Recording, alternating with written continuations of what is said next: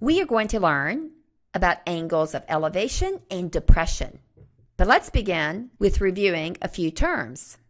This is a right triangle, and I know that because it has a right angle in it. This box does denote that these two sides of this triangle meet at a 90-degree angle. The side across from the right angle is the hypotenuse. In these triangles, I will be referencing an angle. I have angle A here, and this side is adjacent to my angle A. It is beside angle A, and this side is opposite angle A. It is across from angle A. It is the opposite side. We'll be using these terms when we work with trig functions. Here are three trig functions.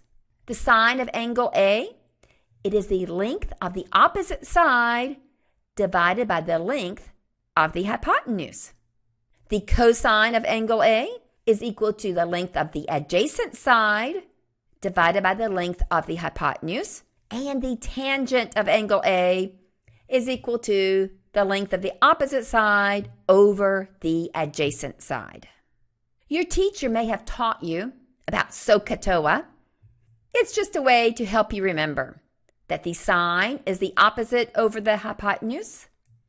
The cosine is the adjacent over the hypotenuse. And the tangent is the opposite over the adjacent. Okay, let's discuss a couple more terms. Let's say I am looking up. This is called the angle of elevation. The angle of elevation denotes the angle from the horizontal upward to an object. So my line of sight would be above the horizontal. Or maybe I am looking down at something. Straight ahead is the horizontal, and if I am looking below or downward, this will denote the angle of depression. And when I have two parallel lines and a transversal that cuts across each line, we know that the angle of depression is equal to the angle of elevation. Now let's get to work. A bird is sitting on top of a sign that is 8 feet tall. The bird spots a worm on the ground at an angle of depression of 30 degrees. How far is the worm from the base of the sign? Round your answer to the nearest foot. So I do have a bird that is sitting on top of an 8-foot pole, and he sees a worm. And I know that it is at an angle of depression of 30 degrees. What I want to know is how far the worm is from the base of the sign. This can be depicted by a right triangle. Here we have the horizontal, and it said that the bird sees a worm at an angle of depression of 30 degrees. Remember, the angle of depression is the same as the angle of elevation. And I am wanting to know how far the worm is from the base of the sign. So I want to know x. Okay, so what information do I have? I know that this is a right triangle. I know I have a 30-degree angle.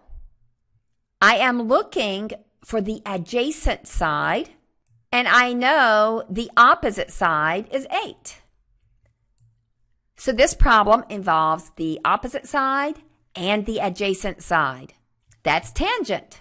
So the tangent of this angle of 30 degrees is equal to the opposite over the adjacent side. In order to solve for x, I'm going to multiply both sides by x. I will now have x times the tangent of 30 degrees is equal to 8.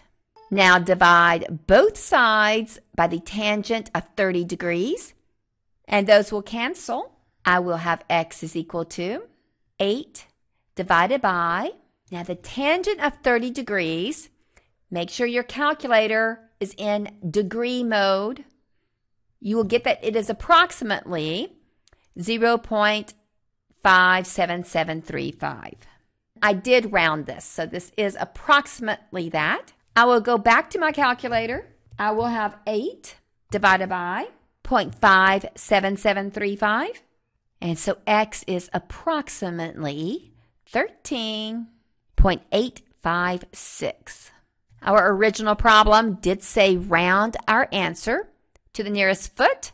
So instead of 13 feet, we will say that the worm is 14 feet from the base of the sign. Okay, one more problem. A 20-foot long bicycle ramp forms a 23-degree angle of elevation with the ground.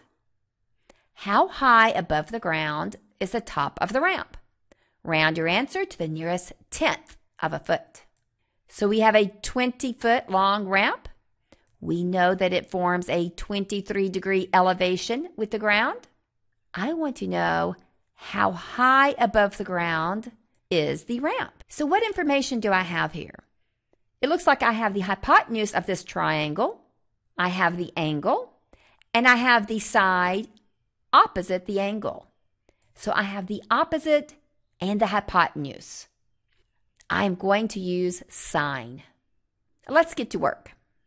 So I will have the sine of 23 degrees is equal to the opposite over the hypotenuse. That will be x over 20. In order to solve for x, I'm going to multiply both sides by 20. Once again, make sure your calculator is in degree mode. But the sine of 23 degrees is approximately 0.3907. On the right side, the 20s will cancel. I will have just x. Keep multiplying, and 20 times 0.3907 is 7.814. Once again, this is all approximately. I have rounded. And the problem said round it to the nearest tenth of a foot. So the top of the ramp is about 7.8 feet above the ground.